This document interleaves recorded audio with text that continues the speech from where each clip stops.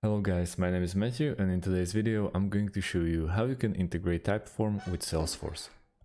First things first, we have to create ourselves an account at typeform.com or log into our existing account. Once we do that, as you can see, on the top side of your screen there's a create option or connect option. Let's go with the connect option first.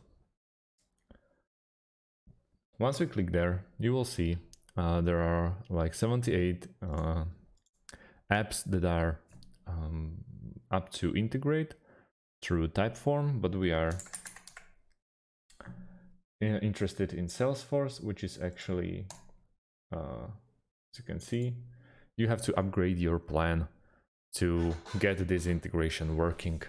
It's not free, but if you want to make it free-ish, let's go and use third-party application.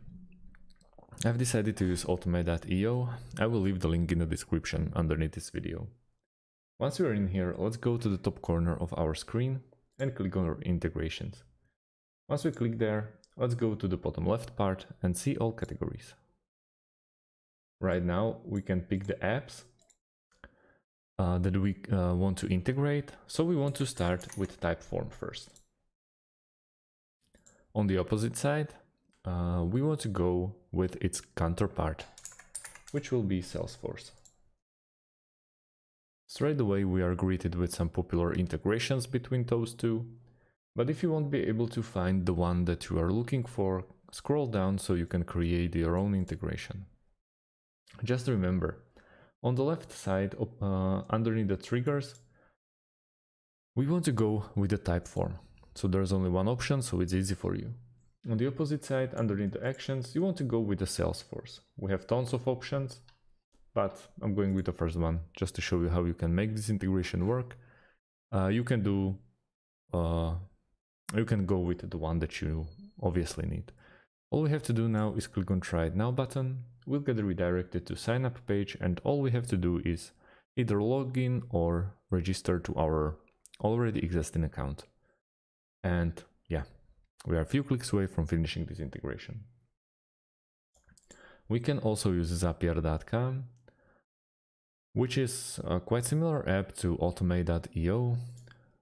So let's create an account and let's go to the top left corner of our screen and click on Create Zap.